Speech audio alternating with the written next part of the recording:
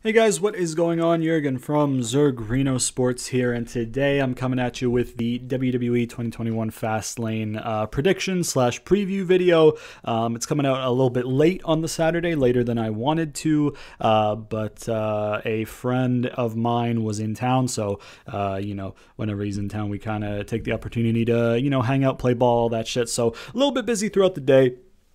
But I am back at it with the video, you know what I'm saying, with this predictions video, man. So, yeah, man, I'm just going to be using the WWE.com match card. The match card has been kind of changing all week. So in a sense, it's good that I'm doing it, kind of at the latest possible point because, knock on wood, nothing will change, I guess, from here on in the match card. But then again, they could pull a match like they did with Asuka at Chamber 30 minutes before they went live. But, it is what it is. So on WWE.com, they are showing a 7-match card, which does not feature Shane McMahon and Braun Strowman. However, I will just talk about that quickly to start things off, because that's not an officially announced match, even though they announced it on SmackDown, but it's not on the WWE pay-per-view. I don't know if they can't decide whether or not they want to do it, and it's actually legit whether or not they're pulling it, or if this is another tactic to get Shane heat, where it's like, hey, we're gonna advertise it on TV that the match is gonna happen, but guess what? It's not official, and then maybe Braun will show up and be like, "Yo, Shane, what happened to the match?" And then Shane will come out and be like, "Yo, it got pulled, Braun. I don't know, man, stupid," or something, which will be awful, and once again, not help anybody in the feud. So hopefully they don't do that. You know what I mean? I was thinking that they might do some Dabba-Kato stuff and then have Dabba-Kato and Braun at Mania, but I don't think that's going to be the case. I think we're actually just going to see Braun and Shane at Mania, which is going to fucking stink, brother, but that's for the future. So, yeah, I don't know if they will have anything like that. If they end up actually going ahead with the match, I think there will be Dabba-Kato interference, and then that'll set up Dabba-Kato and Braun at Mania, unless they repackage him and give him a new name or whatever, but, other than that, I don't really care about that feud. If it doesn't happen, the match, I'm fine. It's going to be a shit match if it goes ahead anyways, so I don't really care. So on to the official match card as per the WWE website at around 9 p.m. on Saturday the 20th, the day before the show. We have the first match scheduled as Mustafa Ali versus Matt Riddle for the United States Championship. Mustafa Ali asked for a match without Retribution getting involved or something, so he can show them how it's done or something like that, and then the match got announced. So the way they announced the match, kind of whatever, but it is what it is. So I would like to see Mustafa Ali win the championship. You know what I mean? Riddle just isn't connecting with me. I've tried to like the character. At the very beginning, in the Raw reviews, I was saying, like, ooh, I like these little short comedy segments, but they got old really quick, and they're just kind of like, that's your U.S. champion? You know what I mean? Because it's not like a Big E, like, aha, having fun, and then in the ring it's serious, because with Big E, he's actually funny. He's actually enjoyable to watch when he's doing the loving life thing. With Riddle, it's just, beating you over the head with stoner humor, and it's like, brother, we get it. He smokes weed. What else? You know what I mean? So him as the full, obviously he has the personal stuff, which people hate him for, and that's there as well. But just looking at him from the in-ring, from the on-camera, from the, in-character kayfabe full package, he's not resonating with me. He's not hitting. His matches have been good when he's been given time, because, I mean, the guy is a good wrestler. It's just the whole package isn't there, so I'm not really on board with Matt Riddle. I am on board with Mustafa Ali. I'm not on board with Retribution, because they book them like shit. But Mustafa Ali, specifically, I think really could benefit from the U.S. Championship. So, I mean, you can go either one of two ways, right? You can go, Mustafa Ali winning the championship and then showing Retribution how it's done, and then maybe they finally start being booked seriously, and then they start winning matches, and then they start being serious after Mustafa Ali kind of set the course. You kind of have that way of looking at it as an outcome. That's one of them. And then the other outcome is Mustafa Ali still fails, Retribution turn on him, and then they go their separate ways kind of thing. I would like to see Mustafa Ali win the championship. Personally, just because I think he's really good, and he's kind of been shackled down the whole time he's kind of been on that roster. So yeah, in terms of a prediction, I think maybe we'll see Riddle retain, and then maybe I don't know. This one's kind of weird because it's like, I mean, Riddle isn't hot at all. He's got no heat. He's got no momentum, but neither does Mustafa Ali. Mustafa Ali has a lot of potential to have a lot of heat and momentum behind him, but will they fucking capitalize on it? Probably not. So in terms of an official prediction, I don't really know. I'm going to go with Mustafa Ali, just, cautiously, I guess. But then again, Riddle just won the title after Lashley held it for so long. Do you really want to hotshot the title like that? Fuck. I don't know. I feel like they always make the first match on the website the one that's like 50-50, and then so people who do predictions can fucking rack their brain for a little bit. But let's see. In terms of an actual prediction, I'll go with I'll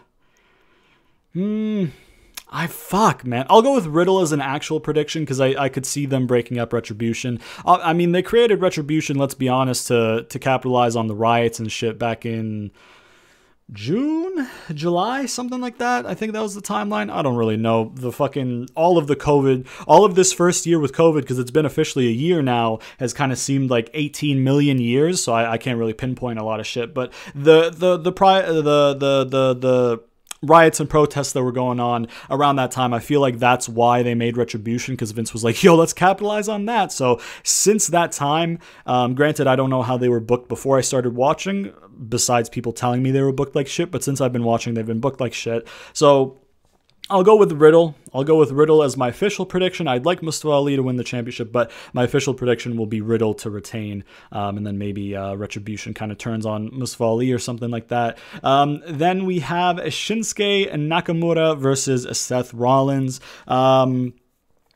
I hope we get a clean finish to this. I hope these guys just get like 20 minutes to just fucking go and give us a banger, because I mean, like, Shinsuke is incredible. Seth Rollins, despite being a very annoying human being, is an incredible wrestler.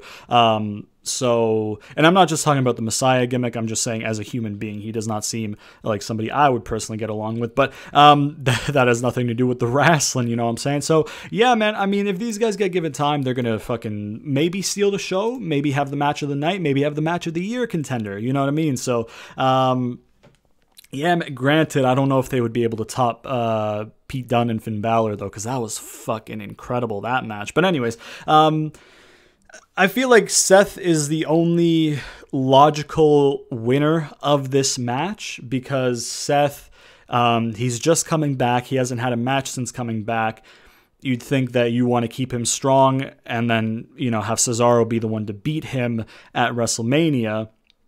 But then again, on the flip side, you could have Cesaro kind of like make an appearance, distract him, and then have Shinsuke beat him, and then Seth kind of add that on to the ways that Cesaro is disrespecting and humiliating him or something like that, you know what I mean? You could be like, oh, at Fastlane, I had Nakamura in my grasp, so I was about to win, and then who else but Cesaro to come out here and humiliate me again, blah, blah, blah. I want to teach you a lesson at Mania. There you go. You could do it that way, or you could do it in the way that Fastlane happens, Seth wins, and then maybe he does a post-match beatdown on Shinsuke. Maybe Murphy gets involved to, give Seth the win, and then you could do Seth and Murphy versus Cesaro and Shinsuke at some point in the build-up. I don't really know. Granted, Murphy realigning with Seth would be fucking ridiculously stupid, because they built up him, breaking out on his own for 6 months, or maybe longer, and then,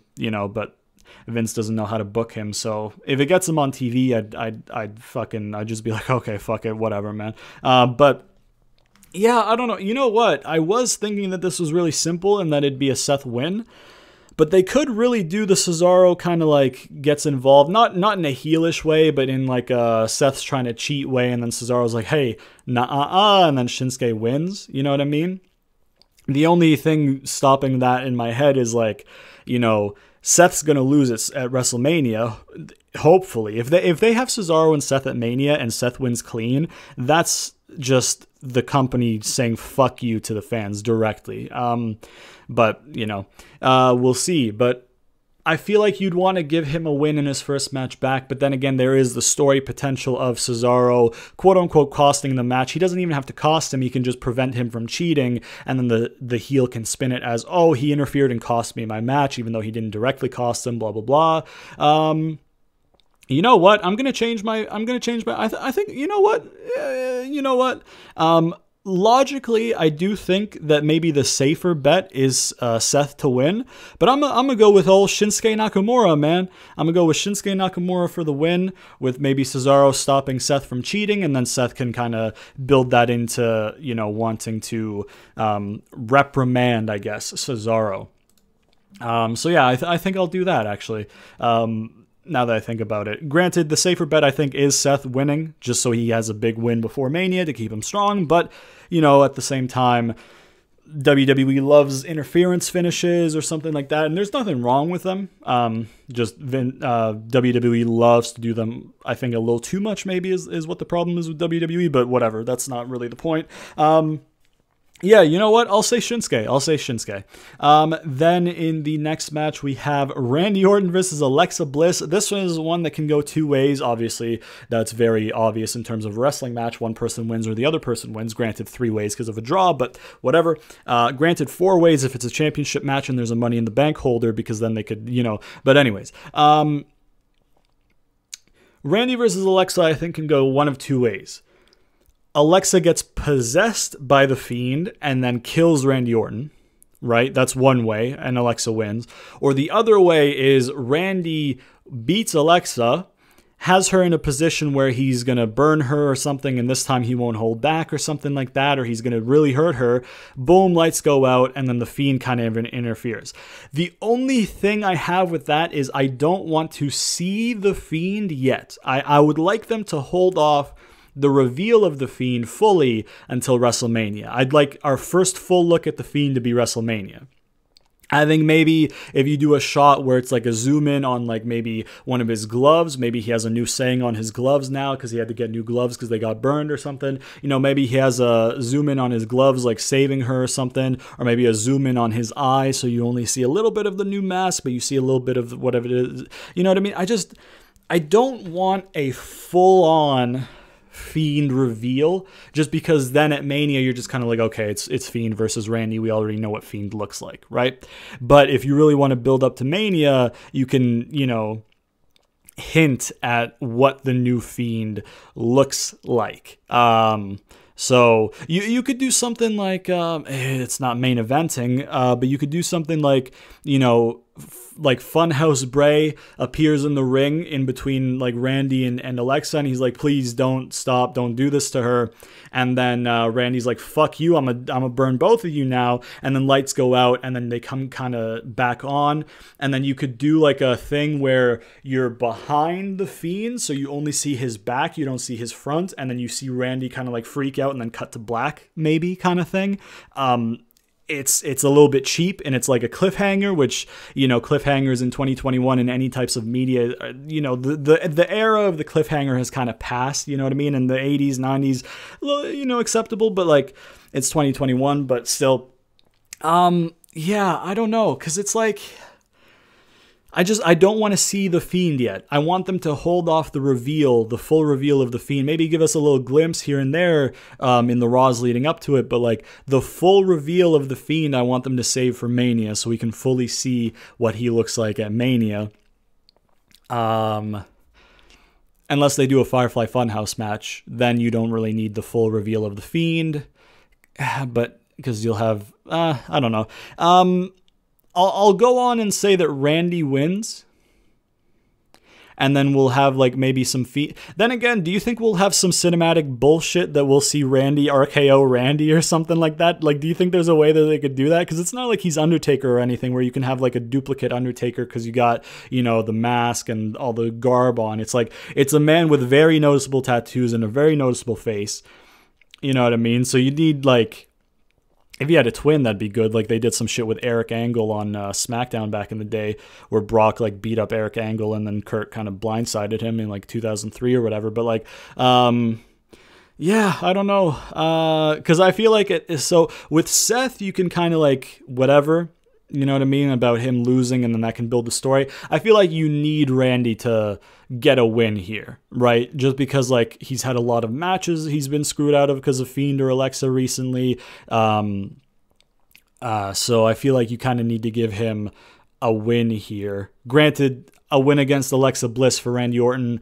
Not to say anything poor about Alexa Bliss or anything, but it's like, it's not a convincing win. It's not a win that elevates you in the rankings or something like that, but it's a win on the record book. And if he does it dominantly enough, it kind of puts him over as a sadistic person, and then maybe you have a sadistic Randy against whatever, against Fiend or whatever. So I'll say officially for the winner of the match, I'll say Randy.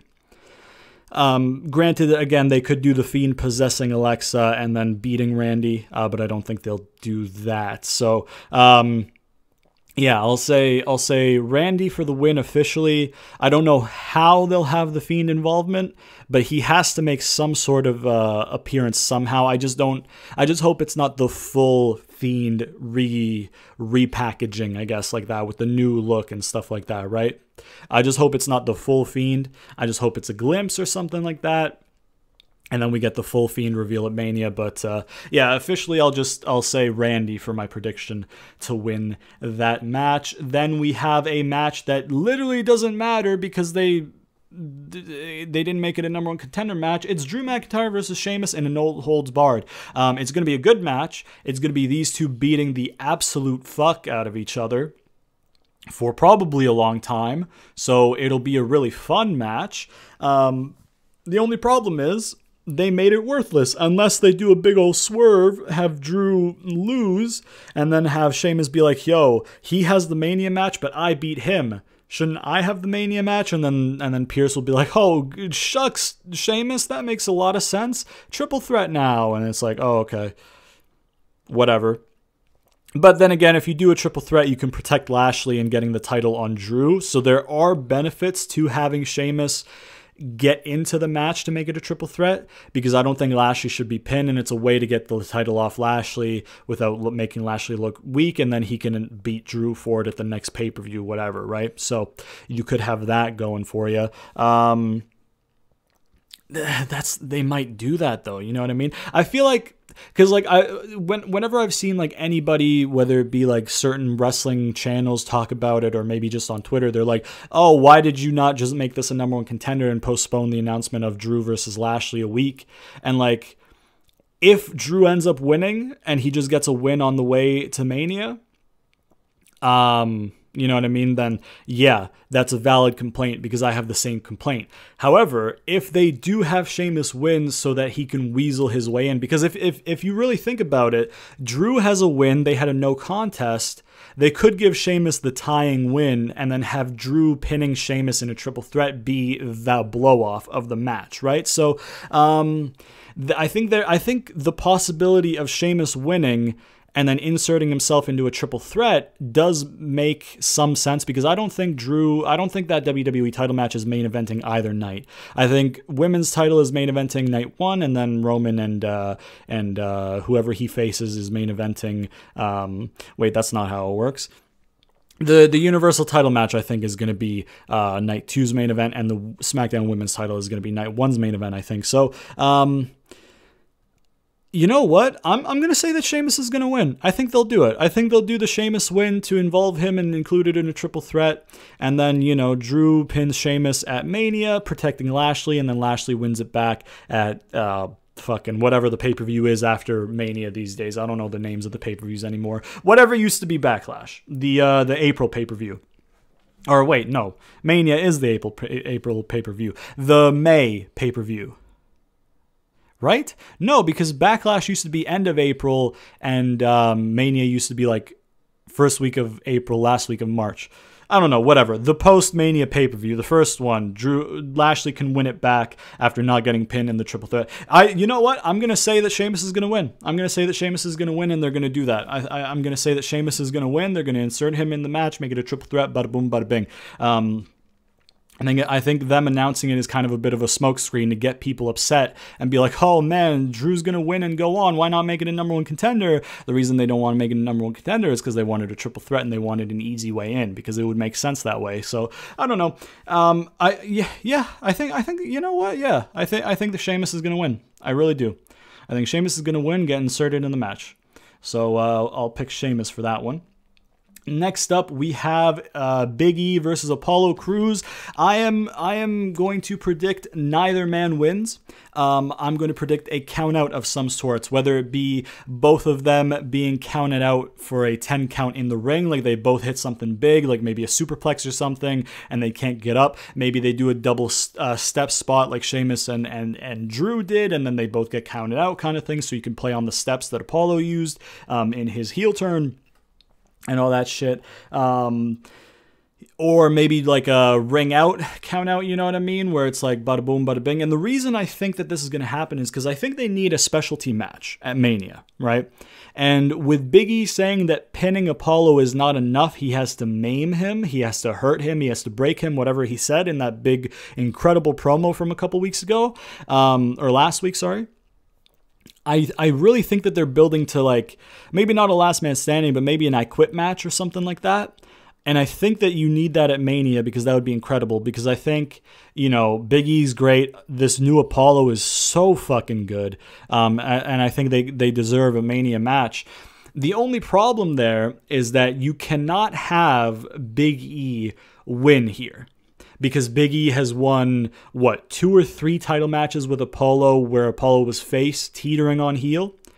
And then you can't just have newly repackaged Apollo just lose to Big E and just be like, hey, I demand another shot again because you changed your attitude, you still didn't win. There's absolutely no fucking reason for you to get a title shot again, right?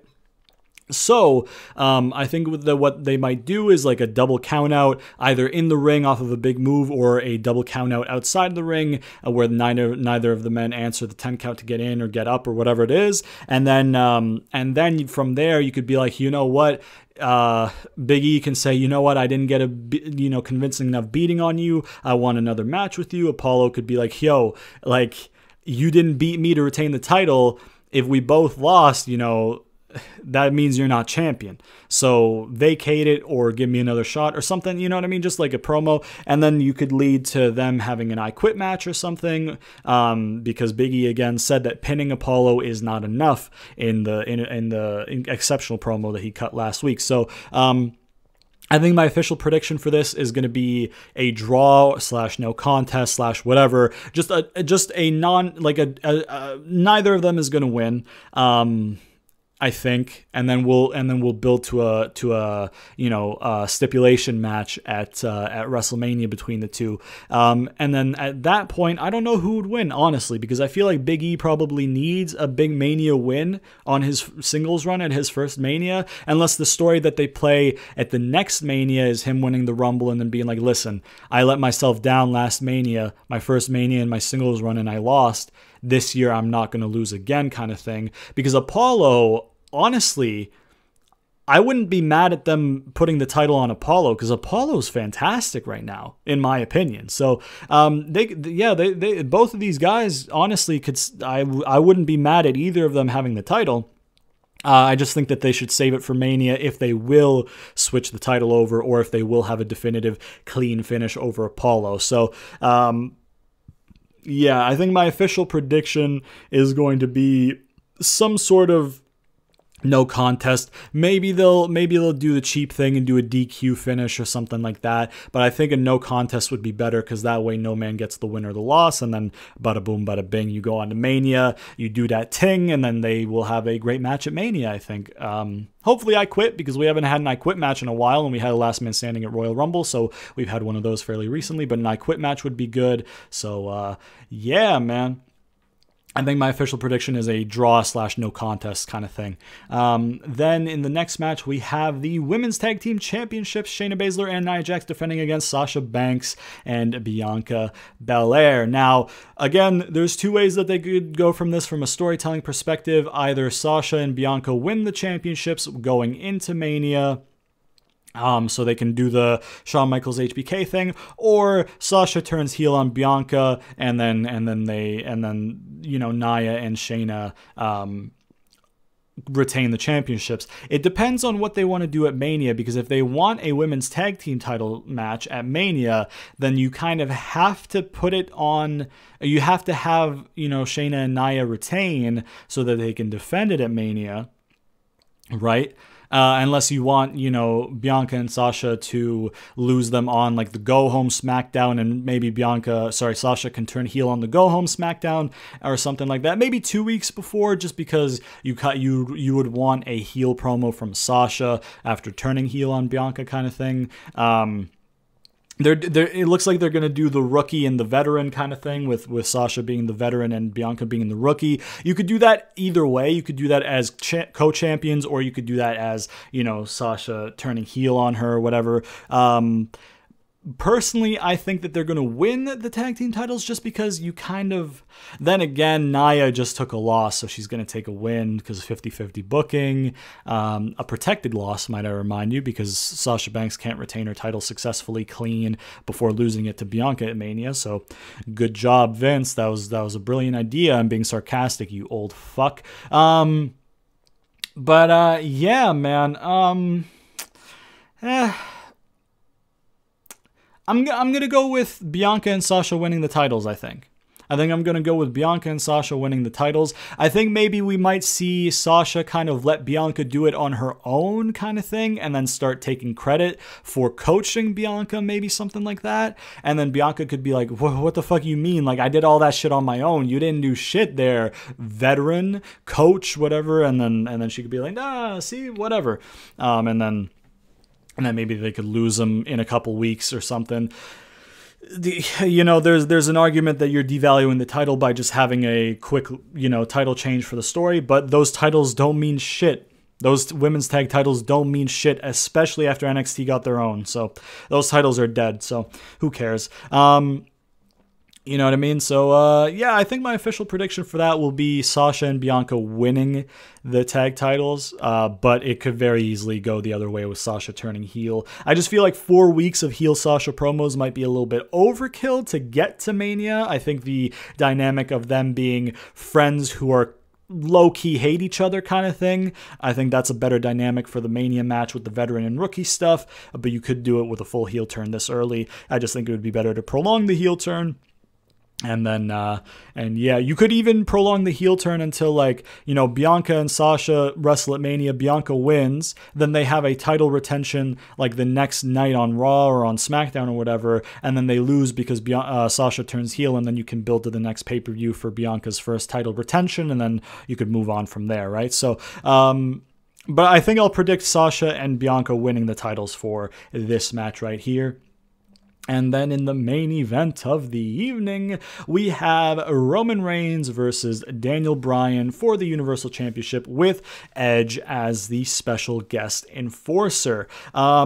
This one's kind of weird, because this is another match where they could try and make it a triple threat, because if you think about it, what the fuck is Bryan going to do at Mania if he's not inserted into this match?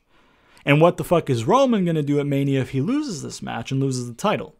Which he shouldn't, by the way. Roman shouldn't even lose at Mania. Roman should hold that until Cesaro's ready to win it at SummerSlam. I'll say that I feel like I've said that a lot lately, because it's the truth in my opinion. Yeah, man, there has to be some sort of like screwy finish here. There has to be.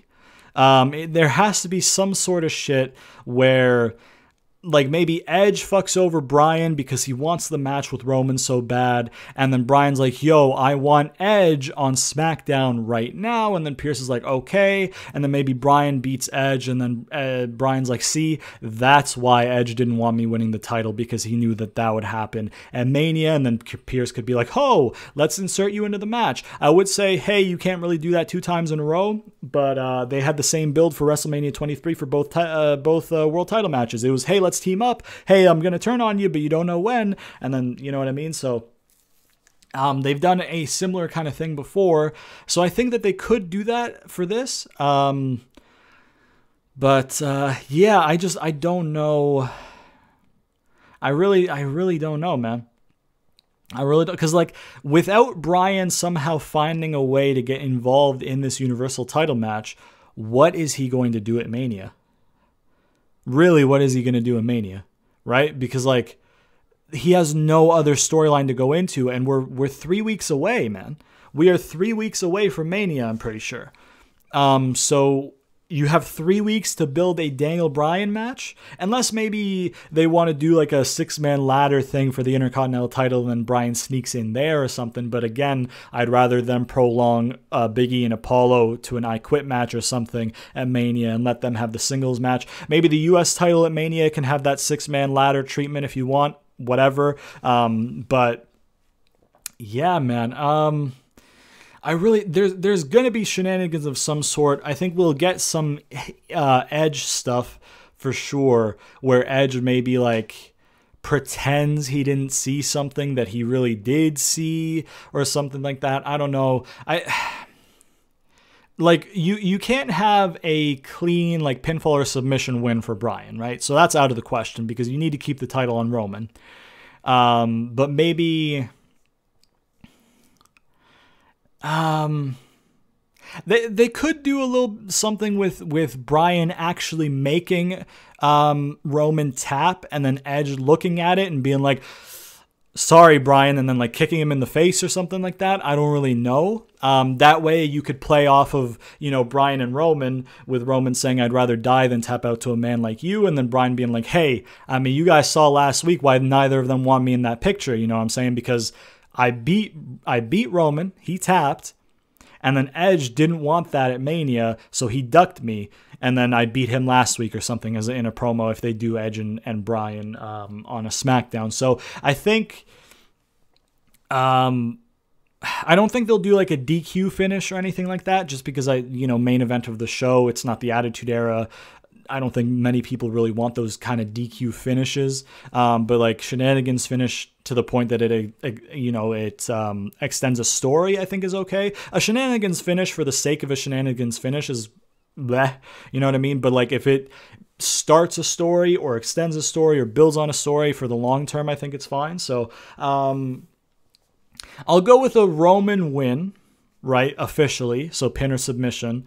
But the asterisk there is Edge will willingly not count a fall or willingly not count a submission by Bryan. And then that way Bryan can beat Edge in a singles match to get inserted into the match or something like that. So, yeah, man. Yeah, so I'll say Roman as an official prediction, just with the caveat that it's not going to be a clean win. It's going to be, Edge is going to fuck over Bryan, and then, the stuff with Bryan beating Edge to get inserted and stuff like that, maybe it'll happen, maybe it doesn't. I think it makes sense that it would, just because Bryan literally has nothing else to do at Mania if he's not involved in this feud, so you kind of have to have him there in a sense.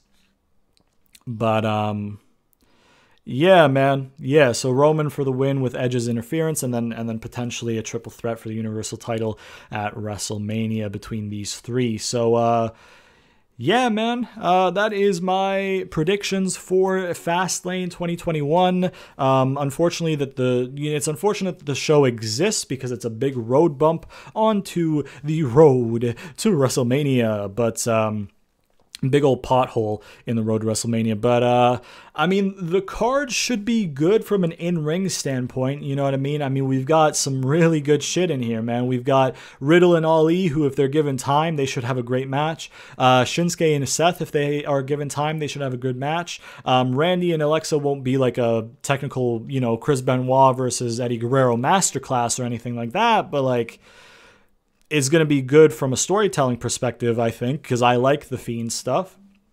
Most of it. Some of it kind of fell flat for me. Sheamus and Drew is going to be fucking great. Big E and Apollo is going to be good. The tag match won't be that good if Nia is in it a lot. If it's Shayna kind of being like the sole person for Nia and Shayna in the ring, and then Shayna just mixes it up with Bianca and Sasha, it'll be really good. If Nia's in there a bunch, it'll kind of stink a little bit, but, it is what it is. And then, I mean, Bryan and Roman in a full-on match is going to be good. So, Yeah, man. I think in ring we're in for a good card. I think booking wise it could be a good card. Overall it's dampened, it's worsened WrestleMania because the overall build for WrestleMania is worse as a result of them kind of fucking around with the card and shit. But like, the wrestling should be good tomorrow night, man. The wrestling should be very good tomorrow night. So I'm excited for that. And that is my previews, man. Let me know what your predictions are down in the comments. If you'd like to join the Discord server, the link will be in the description. We have a watch-along audio channel in there, so everybody watches it, and then you're kind of in the same audio channel to just talk to each other. You got to watch it on your own. You got to find your own way of watching it, but I mean, like, we react to it in there. So yeah, man. Twitter's also in the description. Please sponsor me, PC. Got to get that in there. Check out my other shit. Check out my gameplay stuff if you're new to the channel, you know what I'm saying? I do wrestling gameplay stuff primarily, especially my GM mode series, because I book my own storylines for those. So if you want to see how I'd book the wrestling, you can head on over to those series. Be sure to turn on notifications so you never miss an episode, because YouTube likes to zuck your boy. And I'll put my videos in your sub boxes, so by pressing the nice old bell icon, you will get a push notification anytime I do upload, and you'll never have to miss it. And yeah, man, I hope you guys enjoyed the previews. Like I said, leave down what you guys thought as well. Like, subscribe, share to all your friends, all that good shit. And I will see you guys next time.